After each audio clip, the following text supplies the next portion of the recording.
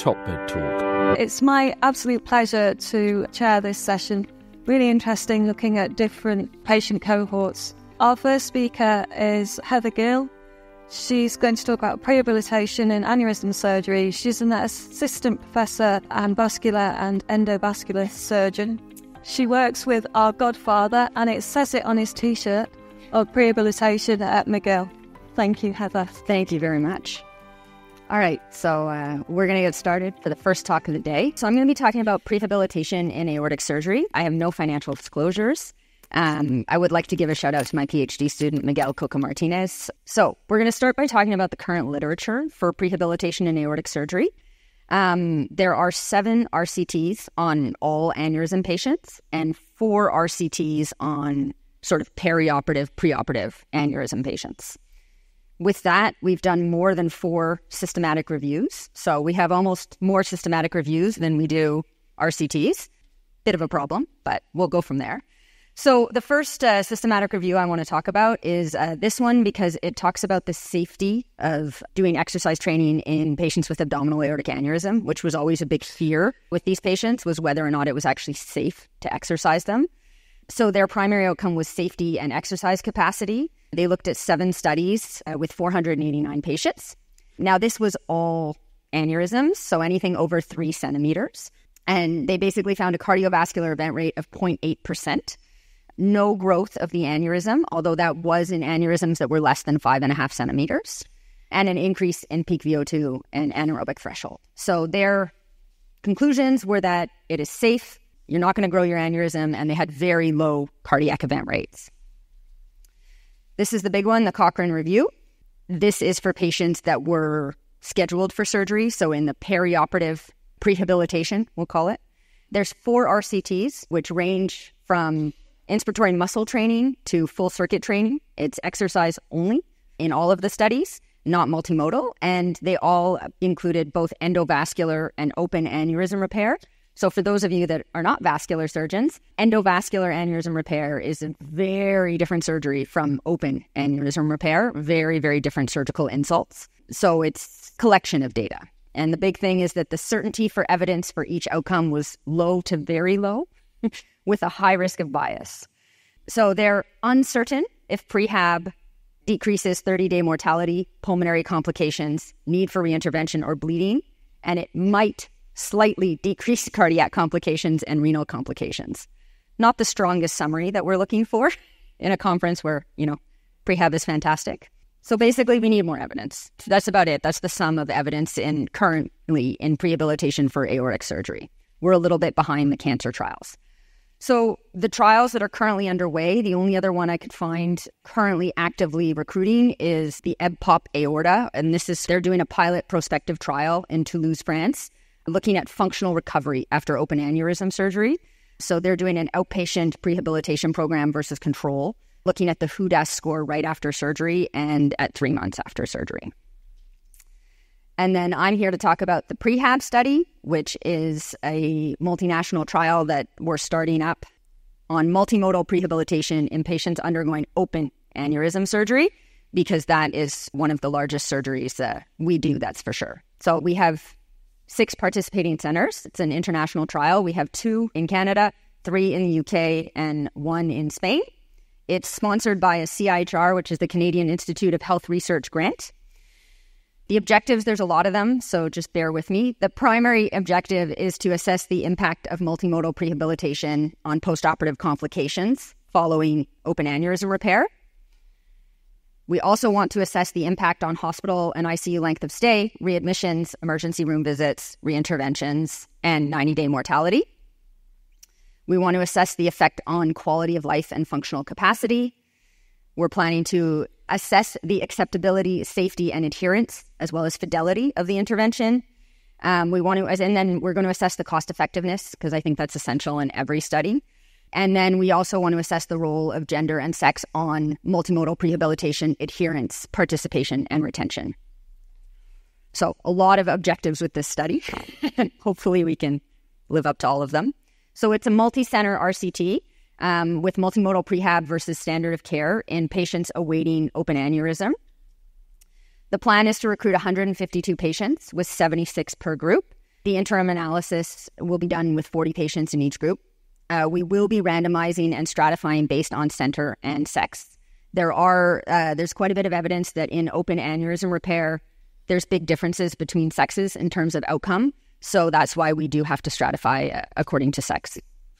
Our inclusion criteria is elective open aneurysm repair patients with a diameter of less than 7 centimeters, over 50 years old and ability to give consent. Our exclusion is going to be anyone undergoing any other kind of aneurysm repair, so thoracic, thoracoabdominal, perivisceral, and patients with ruptured or symptomatic aneurysms. More than 7 centimeters, that's felt to be unsafe to wait to repair that and to exercise them. And then any contraindication to exercise. So our primary outcome is going to be the comprehensive complication index. We saw that in some of the other trials yesterday. People have talked about it. It's a linear interval score from 0 to 100 that incorporates all complications from surgery. Most of you know about this already, so I'm not going to go into too much depth. A lot of aneurysm trials like to look at composite outcomes, so cardiac, renal, resp complications. It's not the most precise. So this should give us a better idea of burden of complications on patients. So our secondary outcomes, it looks like a lot here, but there's healthcare-related outcomes. So that's what I talked about for complications, length of stay, mortality, readmission, etc. Functional capacity and physical activity outcomes, we will be doing a 6-minute walk test. We will be doing CPET to look at VO2 max and anaerobic threshold, and we will be doing the YPAS questionnaire. Patient-reported outcomes, will be having quality of life with the SF-36 and the HADS questionnaire. Nutritional status, because we have Chelsea as our nutritionist, we'll be looking at the PG-SGA and body composition outcomes. And then we have a lot of study-related interventions like compliance, fidelity, adverse events, program satisfaction, and cost-effectiveness. So this is a complicated slide. It's a little busy, but the patients see the vascular surgeon and they get sent for the trial once it's decided that they're going to be, or the plan is for them to have surgery. They will have a baseline assessment where they undergo all of the overall testing. Then they get entered into either standard of care or our multimodal program, where we will be checking compliance fidelity throughout the course of the program. They then get assessed again. They have surgery, and then they'll be assessed at 6 weeks and 1 year. So our exercise component, they will be assessed by a mobility and assessed by an exercise specialist who will assess their mobility and their capacity to undertake exercise.